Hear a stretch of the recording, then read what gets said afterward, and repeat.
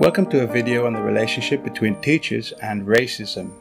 As the effect of racism is both felt and permeates over time, this is a story about the average Aboriginal student.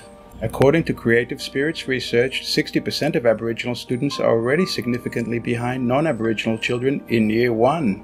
36% of Aboriginal people don't have access to a library in remote communities, and only 10% graduate from Year 12.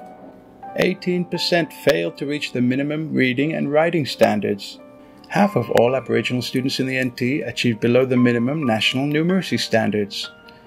As adults, 46% of Aboriginal people are considered functionally illiterate.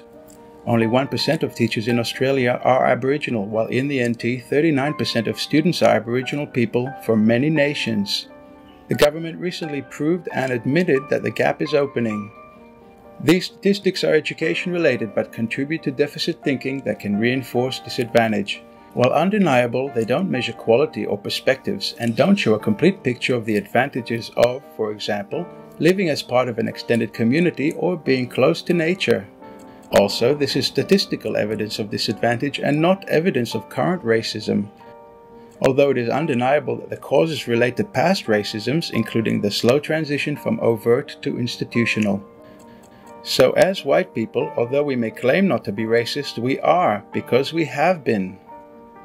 Our role is to admit that we are part of a system that, while providing opportunities and having good intentions, fails to engage and contextualize the curriculum in the mainstream education system. Promoting the idea of complicity makes people accept that change is warranted.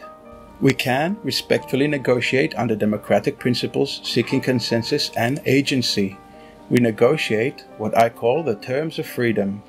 Applying democratic principles and seeking to avoid elitism, teachers can rule against aggression and bigotry while merely expediting democratically agreed upon rules and processes. Teachers can achieve true equality and fairness, at least in the context of class interactions. We need to model for our students a logical disapproval of all wordings that are unfair, unkind, and unconstructive, starving racism of its fuel. That is, as Edmund Burke said, that the only thing necessary for the triumph of evil is for good men to do nothing. When it comes to derogatory remarks and oppression by any students, racism is usually not far behind. When I hear an Aboriginal student saying the C word, I like to ask him how they would feel if a white person called them the N word. Celebrating Aboriginal and other cultures and using these to contextualize the curriculum fosters pride in Aboriginal students, which act as a lifelong shield. Helping all students empathize with Aboriginality dispels myths and humanizes. Most racist remarks and thinking on both sides festers in mostly familial and monocultural ignorance, misplaced blame, bigotry, and arrogance. Constructively, teachers should strive to see the perpetrators of racism as victims of at least ignorance. Without questioning the validity of a bigoted remark directly, teachers should, openly and without judgment, explore their effects on a victim. They should then fill knowledge gaps around context in hope of making impact through the teachable moment. All curriculum should include elements that combat bigotry. For example, when the ugly head of racism has been reared, the teacher can spontaneously intervene with this extra contextualized classic framework around a lesson. As created in 1968 by Jane Elliott to cope with the death of Dr. Martin Luther King Jr., the teacher arbitrarily creates a metaphoric caste system following the division of the class. They enforce the idea of superior-inferior based on an absurd class randomizing factor, such as students with or without jewelry. Students need to agree to participate in this experiment.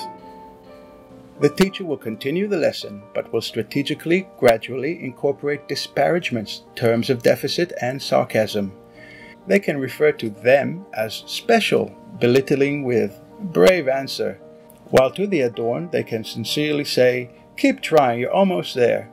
The teacher needs to be smart not to cross any lines and keep observation subtle and authentic to the situation, issue, and language. They do not need to target the offending individual, but do need to follow up the lesson with an open and prompted discussion. The bigger lesson is that any student should stand up next time they are tried to make accomplices out of, or the next time they hear a bully. We should keep in mind that grouping students in any way should only serve to further their education directly.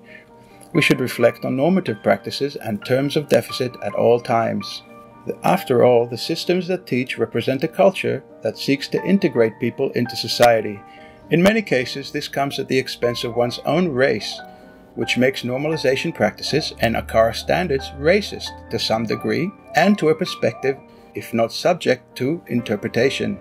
Institutional racism starts to dissolve with critical vigilance and actions around deficit thinking, normalizations, and authentic negotiated expectations. Paulo Freire's problem-posing method, combined with his critical race theory, examines the system the teacher needs to represent and embody. This reflection practice, combined with authentic dialogues that explore and build on students' thematic universe, help create a fair, just, and intrinsically motivated society. Our praxis as teachers needs to unroot racism systematically, in a way that one day it may impact on the average Aboriginal student.